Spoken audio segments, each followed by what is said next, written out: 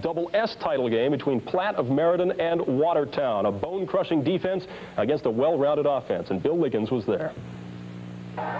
In the beginning, Platt tried to use its strength, their powerful running game led by 1,600-yard rusher Todd McFadden. Watertown seemed content to let McFadden get his yardage, but when Platt tried to do anything else, the Watertown D was there to stop it. The first quarter ended scoreless. In the early part of the second quarter, Watertown got on the board first. Their outstanding junior kicker, Rico Brogna, booted a 43-yard field goal, and Watertown was on the board 3-0. Late in the second quarter, Watertown was on the move again. Their outstanding junior kicker is also an outstanding quarterback. Rico Brogna was using his favorite target, Dave Gugliotti, on this drive here. And they hooked up on this beautiful lob pass of 15 yards for the first touchdown of the game. So the first half ends with Watertown on top 10-0. They seem to be doing everything they want to do. Platt has to go in and regroup and get something going for the second half. But Platt was not able to put it together in this game. In fact, they turned the ball over on 4 of their next 5 possessions.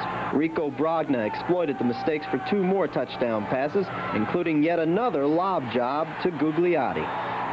The Watertown running game was shut down up to this point, but co-captain fullback Avery Tyler sets up the only rushing TD of this game with this 25-yard screen pass from Brogna, and Andy Kennedy takes it in from the 12.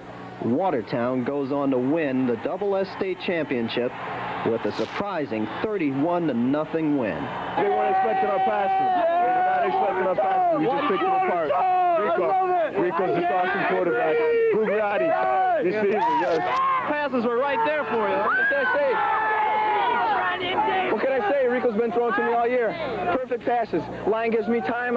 Just right there. You and Gugliotti look like you all been working on that play for years. Yeah, we've been working on it all season. I mean, once you get the timing down, after 2 years together, you know, it's tough to stop. That made it look good for you out there. Wait, the baseball! Congratulations. All right, thank you very much.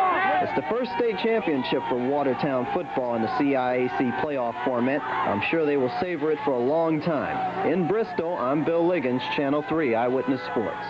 Final score, Watertown 31, Platt zip. The Class SS championship goes to Watertown.